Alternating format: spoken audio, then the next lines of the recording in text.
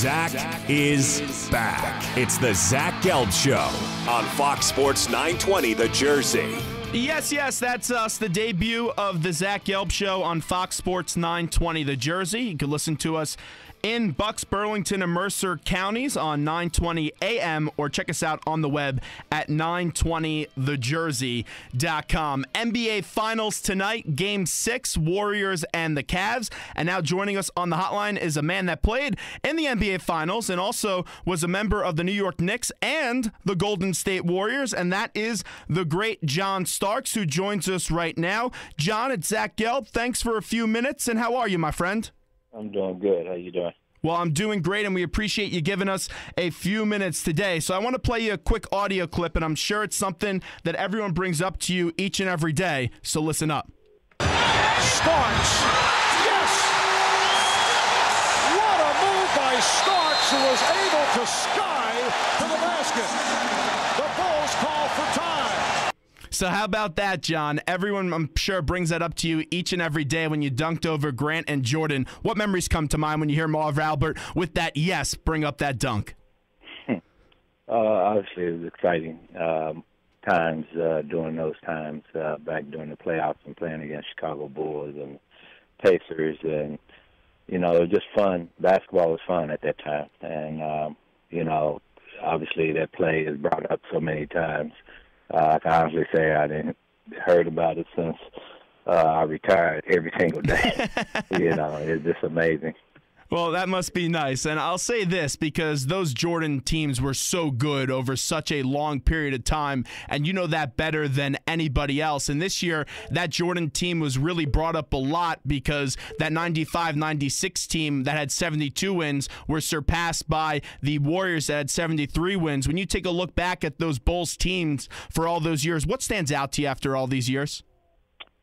Obviously, Michael Jordan. First and foremost, then, you know, you had three Hall of Famers on that team, Dennis Rodman and as well as Scottie Pippen was on that team, and they had a very good supporting cast, you know, but Michael made the ship, you know, made the engine go.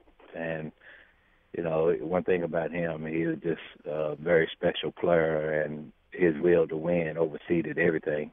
I think that's what made that team so special, because everybody followed him and believed in themselves. You know, you had solid players, but they tend to lift their game to another level, obviously, because of him, because they put so much trust in him. And you know, if the Warriors win tonight, everyone's already compared the 95-96 Bulls to the Warriors. People will take it to the next level, because that's what we do when you have these all-time great teams from different era. If the 95-96 Bulls were to play this year's Warriors, who do you think wins that game? 95-96 Bulls. Why? You know, I think, you know, obviously Ron Harper was on that team too, and Tony Kukoc was on that team, so I think Kukoc would have been a matchup problem against anybody, because he was basically like Kevin Durant, you know, at that early stage. And he could do everything, you know. He could shoot it from outside. He could take you off the dribble. He can rebound. He can block shots. He did everything. And I think that they can switch from every position, 1, 2, 3, 4, and 5, and guard. And so and then the difference maker would probably be Michael Jordan, obviously. You know what I mean? No matter what rules you play, if you didn't have hand checking rules, I hate to see him in this game today. And you were so great with the Knicks from 1990 to 1998. Like you're saying, fans remember you for that dunk, but they also remember you for a bunch of other things that you do, and now you do a great job with your foundation. You can check out that website at johnstarks.org. We'll talk about it in a little bit. But so you have that dunk in 93, then Jordan retires. You guys don't win that series after you went up 2-0, and then you're in it again. Although Jordan retired in 1994, you guys find yourself in the finals, and in the same building as you have the New York Rangers also in the finals. Describe that euphoria for me in New York City in 1994, because those were some crazy times. No, that was exciting times. You know, to have Rangers in the finals at the same time that we was in the finals. New York was lit up, you know, for about 3 months. it was lit up. Literally have guys come up to me today and tell me that they didn't get no sleep because the Rangers was on one night, then we was on the next night, and I know a lot of bars made a lot of money during that time. So, but it was just electric during that time. I think the city was just fired up about having two of their favorite sports franchises in the finals at the same time. Yeah, now I complain all the time that the games are too late. The fact the final starts at 9 tonight, I'm not going to have much sleep tonight as we're talking to John Starks, who joins us right now. So right now you have LeBron James. In his career in the finals, he's averaged 26.8 points per game, 10.1 rebounds per game, and 7.1 assists per game. And even like a performance he had in Game 5, the fan now on Twitter tries to find an excuse to discredit LeBron James. I opened up the show today talking about how people need to appreciate LeBron James, but you very well know if they lose tonight, everyone's going to have those crying Jordan memes all over Twitter. Is there ever in the history of sports, especially the NBA, a player that's been under more pressure than LeBron James? I can't think of one. I think just because of, how things came his way and you ordain yourself the king. So if you're the king, you're supposed to get it done every single night. And so I think some of that pressure is kind of brought on from him. And I think people just goes back to the way he left Cleveland the first time, obviously. You probably still have some people that has a bad taste in their mouth about that. And so, you always going to have people that hate you. You always have people that love you. But when you put yourself on top, you have to perform. And there's no way getting around it. And so you say you're the best player in the game, so you have to come out and prove that you're the best player night in and night out. And if you don't do that, you're always going to have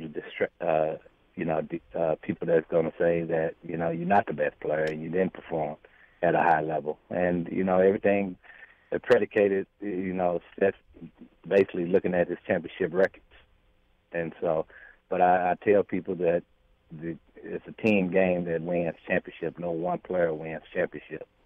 A player obviously can, your superstar is supposed to close championships, but, it's a team effort. So I think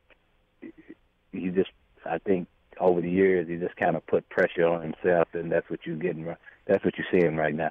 You're exactly right. Teams win championships, and if LeBron is going to want to force a Game 7 tonight, you expect him to show up. You expect Kyrie Irving to show up, especially after their performances that they had in Game 5. But you need something out of Kevin Love, who has been awful in these NBA Finals. 8.8 points per game and 6 rebounds are his averages. How do you explain what Kevin Love is doing? Because he's been god-awful in this series, John. Well, I think, LeBron and Kyrie dominates the ball. Kevin Love used to getting touches, and he had to get touches. And I think, obviously when he was in Minnesota, he was the man. He was the go-to guy. And it's kind of, I'm not sure if he's comfortable playing that second fiddle to LeBron and Kyrie. And, he's a volume type of guy who needs touches. And I don't think he's getting enough touches to show what he can do. I don't think he's a guy that you just sit outside and once you get trapped, you kick it out to him, and he's going to be consistently knocking down threes. He'd rather be in the low post and touching the ball. And so, but that's hard to do. Obviously, Kyrie, he had to have the ball in his hand, and LeBron, not so much, but he still had to have the ball in his hands in order for him to be effective. So I think Kevin Love just going to have to be patient. I think he's just going to, if they lose the series, obviously he's going to get a lot of the blame to it, along with everybody else. But I think it's unfair, what people are putting on him because he's not getting the touches that he needs to be effective in the series. Fair. And I don't think from this point on, I don't think he's going to get those touches, especially after what LeBron and Kyrie did in game number 5. So I think they're going to try to duplicate that performance tonight. Fair point, and we're also going to have to see how this series changes with Bogut no longer being there, but you get Draymond Green back tonight. First off, as a guy that's been around basketball for many years, do you think Draymond Green should have been suspended for Game 5? You know, what they say, you stuck your hand in the cookie jar too many times. An area you don't go. Yeah, the area you don't go. So, you know, was it warranted? Probably so. You know, so I think the league just had to do something. They couldn't let that pass by. So I know a lot of conspiracy theories that the league wanted a Game 6, but, you know, he did what he did. It was just unfortunate he did what he did, and he got fined and suspended for it, and so, but you didn't hear Golden State too much crying about it. You know, they said a few things, but they didn't use it as an excuse. And I think you can't use it as an excuse. You still got players that's capable of going out there and winning, and so. But I like their mentality. You know, they have no excuses. They're talking about Steph Curry may be hurt, this and that, but he has no excuse. He's telling everybody he's not hurt. He may be hurt, but he, you know, in his mind, he don't want his opponent to have any advantage over him. So, but I expect for them to come out and play a much better game. They all wasn't clicking on that day in game number 5, and it was obvious because Steph as well as Clay missed some wide open threes that used to them hitting those type of shots, as well as Harrison Barnes. He didn't play well at all, and Iguodala. I think everybody felt bad about not winning it on their home court, but they know that they got to get it done tonight.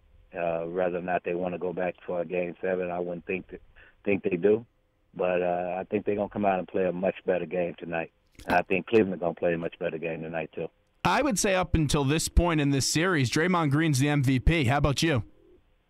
Yeah, you can make a point for that. He definitely can. You know, he's key to what they're trying to get done out there on the court, especially on the defensive end of the court. I think that's where they missed him the most. And so, but if Steph come out and have a great game, more likely he'll probably end up getting it. You know, you never know. It's up in the air who will get the MVP. But right now, I don't think they're worrying about no MVP. I think they're trying to close out this series. As we're talking to John Starks right now on the Zach Gelb Show, Fox Sports 920, the Jersey. A few more minutes with the former Knick and also Golden State Warrior. John, I would have to imagine as we're talking about Draymond Green, a big key for the Cavs tonight as they won't have to go up against Andrew Bogut is to get Draymond in some early foul trouble. I would say that would be a big key for the Cavs tonight, right? I would think so.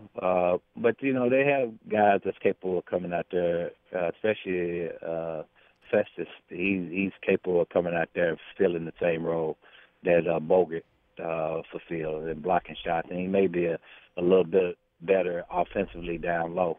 And so one thing about Steve Curry, he's been here. He's been in situations many a times. And, you know, you got to think about it. They played a lot of times without Bogut on the court because of his injuries and still been effective. So I don't think they're worried about that. I think they know that if they hit shots, and especially the three balls, that it's going to be hard for Cleveland to match them, you know, shot for shot. You know, like you know, one guy said that was just a very special night that you saw the other night in Game 5 with two of the guys, LeBron and Kyrie, were just on, and the other two superstars was off at the wrong time, especially in the fourth quarter, you know. And so it should be a totally different ball game tonight, I would expect. Now, I did some research, and back in 1994 and the 1995 season, you hit 217 three-pointers. That's now 30th best all time. Back in the day, that used to be right up there as the best, and now people are hitting three-point shots out of the wazoo. Steph and Clay this year, Steph had 402 and Clay had 276. When you see that many three-pointers fall, what goes through your mind? The game has changed. The game has changed. You know, it's back to you know, taking pride in shooting the basketball. I think everybody is taking pride, and that's good to see because you remember probably in the early 2000s, everybody was talking about either drive or, guys was trying to drive or dunk and what have you. They wasn't even specializing in the mid-range shot or none of that. But I think Steph and Clay and the excitement of shooting the basketball is back in the game. And I'm happy to see that, because I think guys have to be able to shoot the ball in order to play at this level. And for years, it wasn't like that. Either they was just trying to get to the basket or just jacking threes up. Not sure if they're going to make it or not, but the mid-range game was gone. But it's good to see that part of the game has really exploded, and you see the young players that's coming in are shooting the ball much better now. Now, I want you to be honest with me, and I think we're pretty good friends after this interview. If you play now, let's say you lace them up in the year 2016, how many three-pointers does John Starks hit this year? Oh, man, I'm not sure. I would hit a lot, because it's a wide-open game. I was telling people that I played in a league like this. It was called the World Basketball League, where we had guys 6'5" and under, but you had guys that's like 6'8", 6'9" playing. Center position, forward position, but it was up and down, kind of like what the league is now. It's up and down, and I averaged like 28, 29 points. But this firing threes and knocking down threes, the court was wide open. So it's a lot of fun to play that style of basketball. I enjoyed it. But I like the style that we played back then, too, where it was like hard-nosed, get after one another, defensive-minded teams. I like that style, too. But I'd love to play in this brand of basketball during this era. So I'll mark you down for like 345 three-pointers. Sounds good? Yeah, sounds good. Real quickly before we let John Starks run, tell me real quickly about the John Starks Foundation, and you can visit it at johnstarks.org.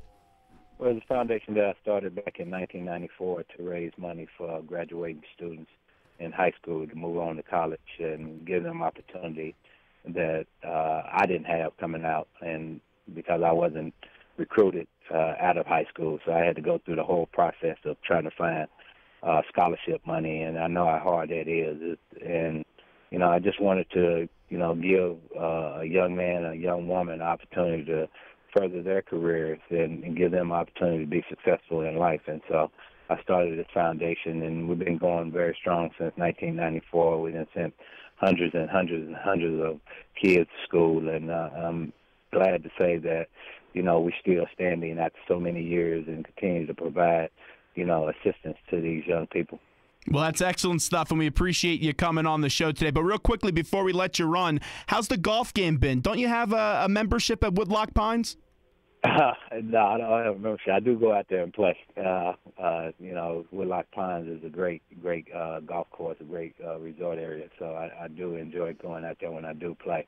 No, I'm actually down because I just had a hip replacement, actually. Ooh. And so I'm down for the next couple of weeks or so. So hopefully I'll be back out there swinging and knocking it around. Well, we hope you're back on the golf course soon. And just remember, when it's breezy, swing it easy. Once again, that's johnstarks.org to visit the John Starks Foundation. John, we appreciate the time. This was a whole lot of fun.